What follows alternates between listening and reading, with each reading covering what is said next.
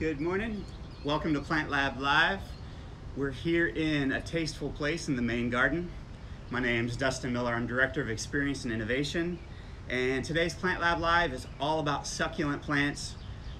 They've definitely grown in popularity in the last few years. So I've got a little variety here. We'll talk about some specific plants and then talk about ways that you can propagate or make new plants from the ones that you have at home. So once again, my name is Dustin Miller. I'm Director of Experience and Innovation. We're here in a tasteful place in the main garden, and welcome to Plant Lab Live.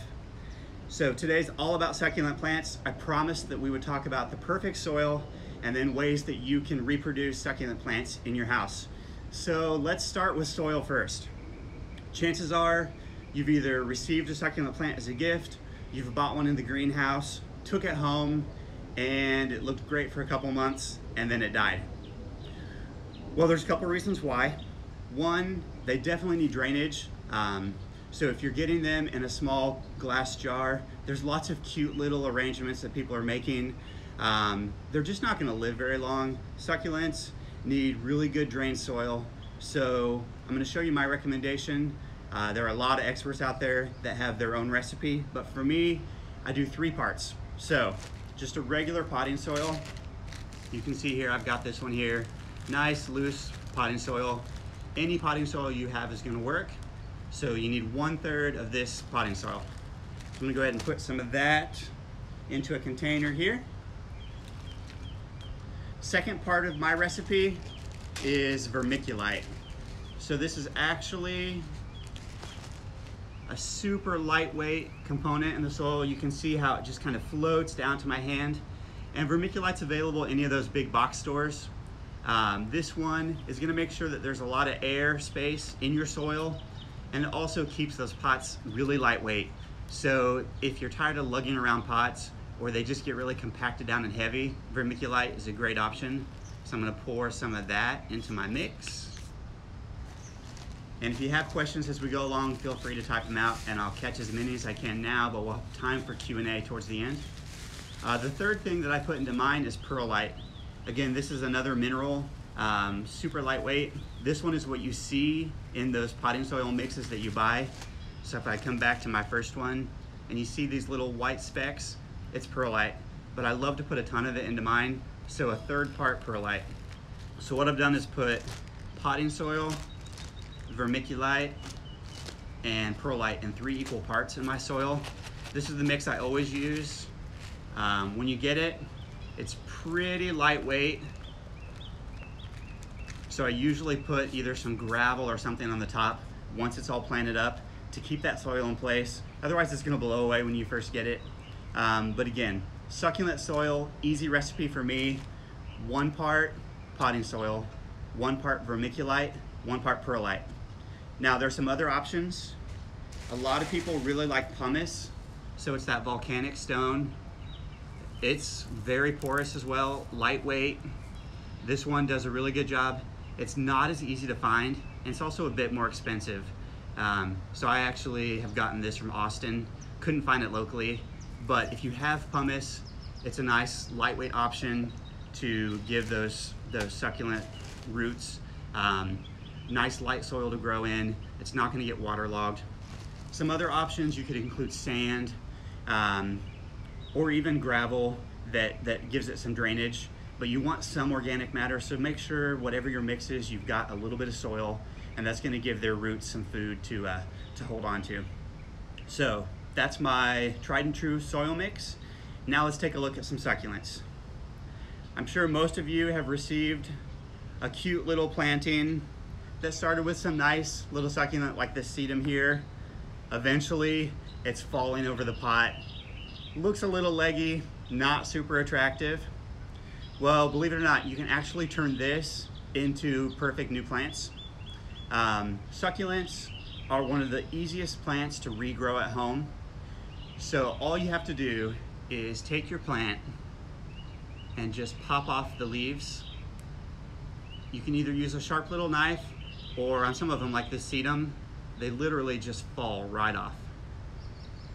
So take a cutting of something that you just don't like the look of anymore, and you're gonna pop all those little pieces right off.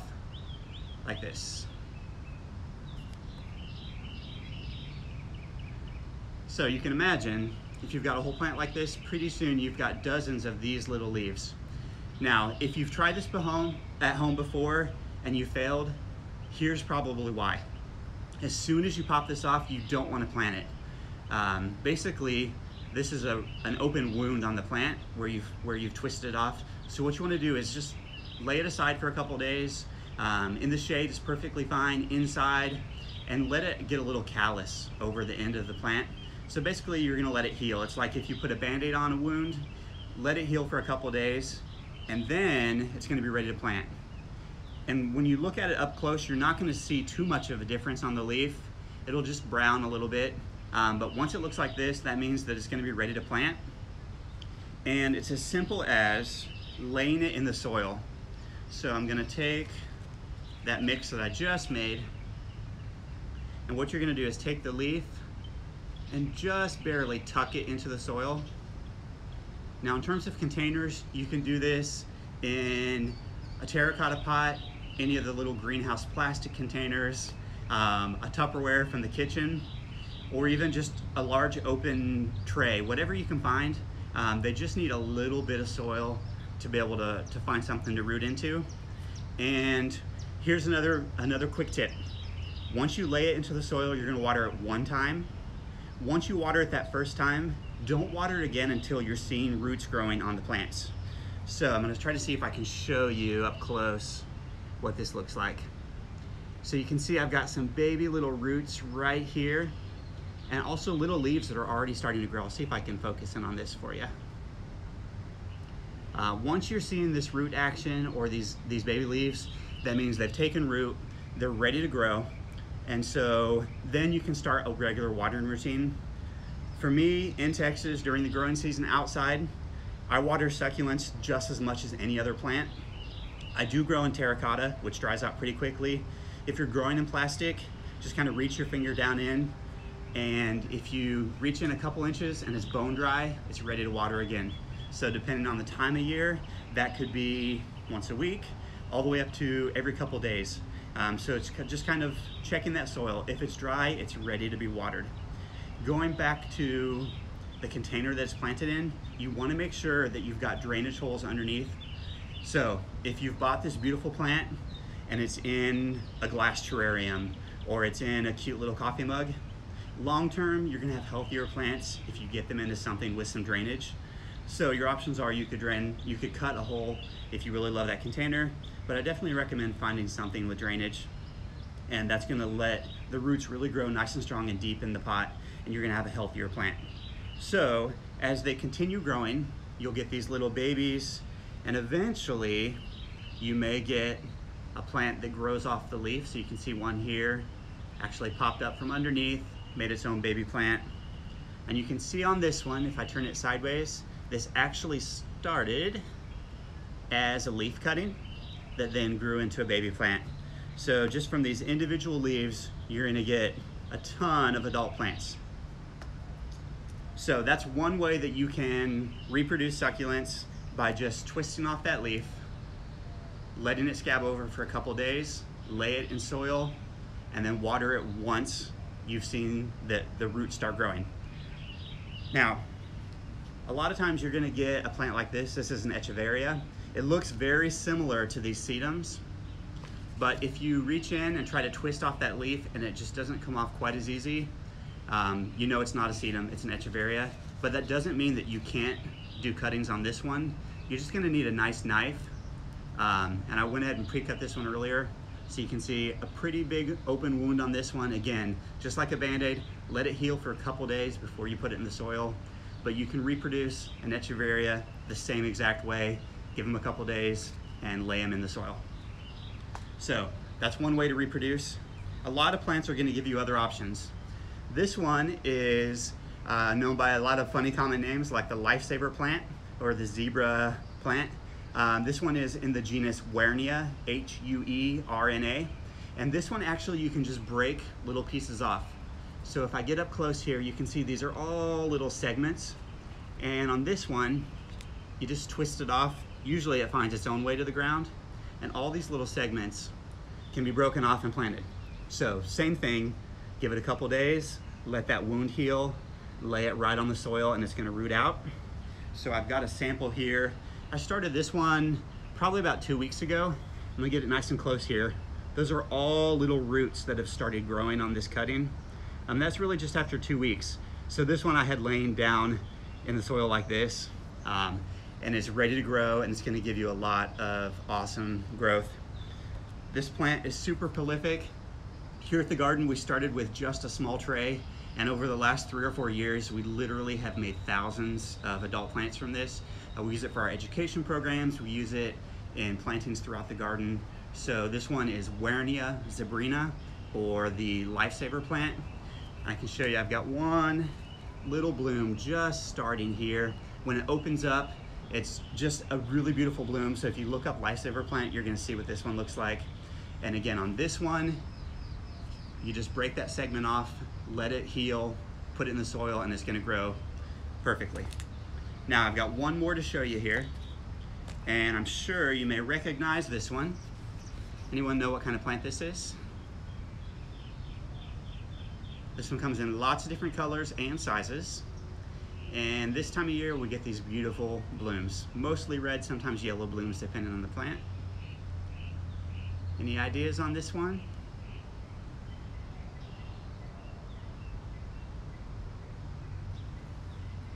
This is one that's also included in your sunscreen, not this specific species, but one that we like to put on after the sun. Helps us cool down, great in beverages. So this is a species of aloe.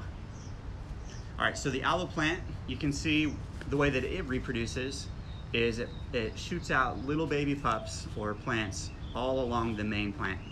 So on this one, don't worry or think that you're gonna hurt the plant if you break some root pieces. So let's take a look at this. Sorry for that pause there. This thing has a ton of roots, but you can also see there's lots of little baby plants that are popping off. So just get in there. As long as you have some roots connected to the plant you separate, it's gonna grow. So you can see I've got 1, 2, 3, pretty good sized plant here, 4, 5, and this one is all one big plant here, 6 aloes in one pot. On this one, because you're not cutting the leaf off and this plant is already independently growing, all you've got to do is pop it right into a pot with your soil mix and it's gonna grow for you.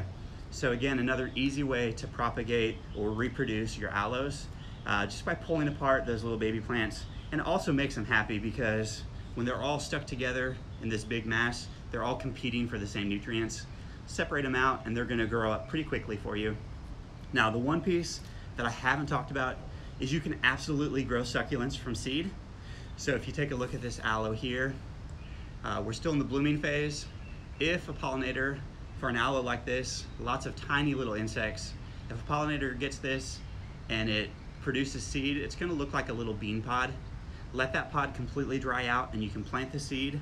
What I like to do is take one of those takeout containers like you would get a rotisserie chicken in, put that layer of soil, moisten the soil, lay the seed, and put the lid on top. Keep it pretty moist. This is surprising because I just told you succulents like to dry out, but for the seeds, you're gonna let that really work like a terrarium, and you're gonna see a constant kind of precipitation from the lid down onto the plant. And once you see them start to grow in the soil, and that can take a couple weeks, then you can start to open that lid and water it like you would normally as it dries out. It just takes a really long time. Some succulents are gonna grow faster for you than others from seed, but you can definitely try from seed. My recommendation though, from all those different ways I showed you today, it's so much easier just to take cuttings or separate the plant. So just a quick review for those of you that hopped on later in the call. My ideal succulent mix is 3 equal parts potting soil, vermiculite, and this is available in those big box stores or your local nursery, and perlite. So 3 equal parts of those. It's gonna give you a nice lightweight, breathable mix that your succulents are gonna love. And then 3 ways that you can make more succulents from the ones you have. Break off those pieces just like this, give them a couple days to heal, lay them in your soil, water once, and then let the roots do their thing. Once you start seeing roots, you can water normally. You can separate pieces off of a plant like this Wernia. Again, give it a couple days, same thing. If you need to take a cutting, you can do that, let it heal. Or the last one, these plants are gonna just grow little babies, pull those pups off, plant them up separately, and you should be good to go. So I'm gonna open it up here. If we've got any questions, any follow up on these, or you just have general succulent questions, give you a few minutes. And if not, I want to take you out to a tasteful place and show you one special thing that we have growing still that's loaded with succulents, and it looks pretty awesome right now. So I'm going to grab my phone. We're going to head out, and feel free to ask any questions here in the comments as we head that way. And we're going to walk out into a tasteful place.